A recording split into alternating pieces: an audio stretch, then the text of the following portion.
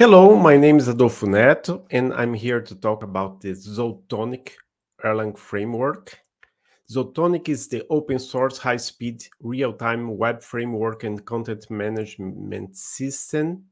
Is a built with Erlang. It's flexible, extensible, and designed from the ground up to support dynamic interactive websites and mobile solutions. Zotonic is incredibly fast and wonderfully stable, suited for anything from basic websites to complex distributed applications. It offers an elegant backend for managing content with the flexibility that developers need to build truly amazing applications. So here they have a video about Zotonic, kind of inspired by the famous Hello Erlang video.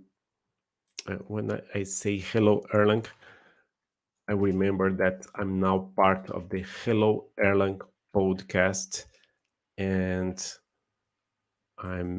we are going to have a special episode about Zotonic.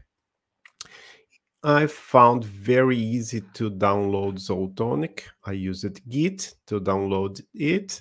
Then I saw here that they are still on version 0.63.60, but they are already have a 1.0 release candidate.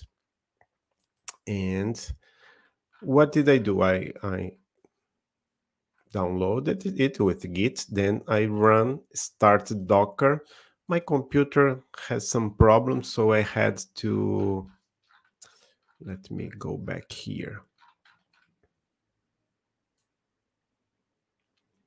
I had to install Docker using Snap. After that, I just ran bin dash Zotonic debug, and it opened. See, it says Zotonic will be available on port 8443. Let me open a new window. And this is the page that appears, powered by Zotonic. Welcome, visitor. The page you are currently looking at is the full page for Zotonic web server. The fact that you are seeing this page could mean that the website you are trying to visit has not been configured correctly. I can manage this server. Enter your password. I didn't set any password for that. Let me go back. Does it run Zotonic to rebuild? Zotonic make. Okay. And here they have also some examples. The demo site, or demo, I don't know how to say, it's not working for me. Doesn't open. But the Zotonic webpage is zotonic.com. And here we have a gallery and sites built with Zotonic. Wow, Zotonic started in 2009. Oh, they have a page for the team. The team is Mark Worrell, lead architect, Ahans Sharpnis, core developer, many other developers here.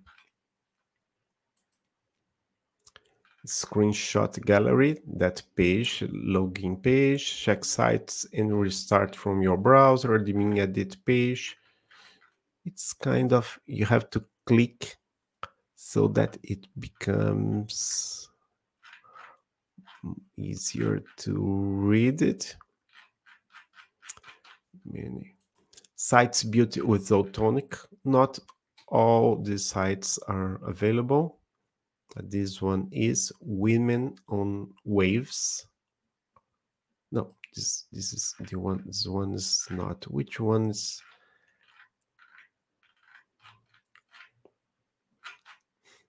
It's this one that I remember. It was working. It's called Women on Web. I need an abortion. I had an abortion, and so on. What else? I know there's this one is also working. Verafin. Financial. The industry's leading financial crime management platform. So these are some of the sites. Beauty with Zotonic. The screenshot gallery. The demo you see is not working. And what else? Yes, and you can take a look at the code. Here I'm at the Zotonic folder. This is the Zotonic project. I really don't know how I can use Zotonic with my own project. Issue tracker, mailing list, the installation. Let me go back to the installation. Here is the support and service. If you have any doubt, they are on Twitter, Gitter, Google, many possibilities. Yeah, you can do Zotonic config. Let me just open the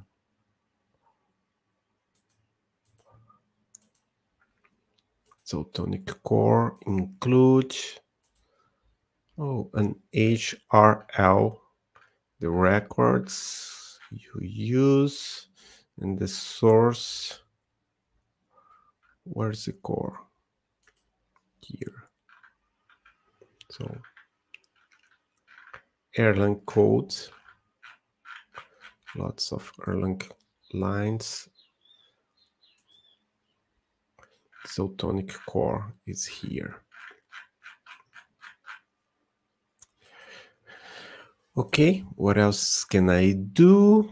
Cloud init, file for Ubuntu, installation, preparation, Ubuntu Debian, macOS, Windows. And how do I create my own page? Cookbooks. Admin cookbook, front-end cookbook. Okay, lots of information here. Creating sites. Yes, that's what I want. Initialize your site with a proper data model and some resources through managed schema. Yes, but this is only best practice. Create a custom action. Okay, user guides. If you are a developer who is already familiar with Zotonic, you may want to read the developer guide. Welcome to the Zotonic. This guide is a non-technical introduction to Zotonic. CMS. Okay, it's not complete yet. The Zotonic data model, the data model by example. Okay, that's it. I suggest you try to find more information about Zotonic, reading the documentation and talking to people that are creating Zotonic. See you later. Bye-bye.